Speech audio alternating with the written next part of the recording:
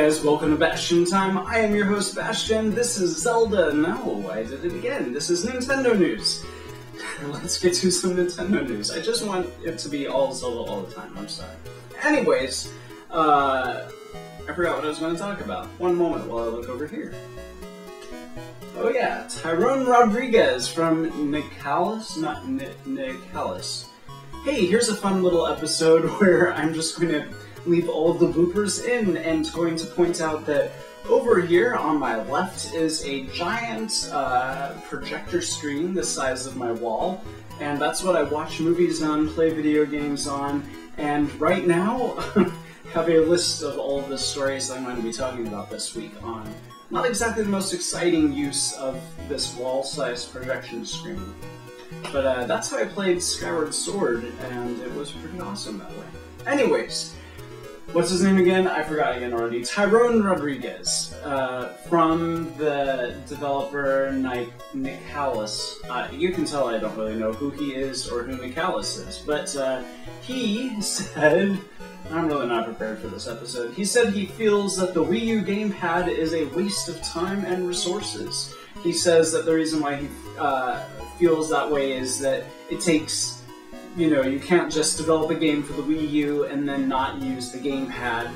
And in order to use the GamePad to the best of its abilities, it takes a lot of time and money, and I feel like this is why a lot of third parties are not developing for the Wii U. They feel like they don't want to just port the game over to the Wii U and not utilize the GamePad.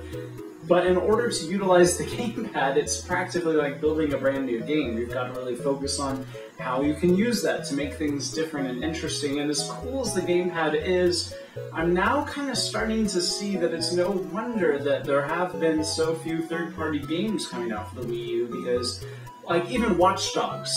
The reason why the Wii U version of Watch Dogs is delayed is because of the GamePad, because they said, we don't want to just throw the game on the Wii U, we want to utilize the GamePad in interesting ways, but doing so is going to take a long time, and we just want to get the game out for the other consoles as soon as we can, and get the Wii U version out when it's ready. We don't want to rush the Wii U version. So I think a lot of other third-party companies see that and then just cut off Wii U right from the get-go and say, we don't want to waste the time.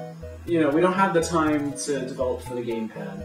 So, I guess I have to say that it's kind of Nintendo's fault, and that maybe the GamePad was kind of a bad idea?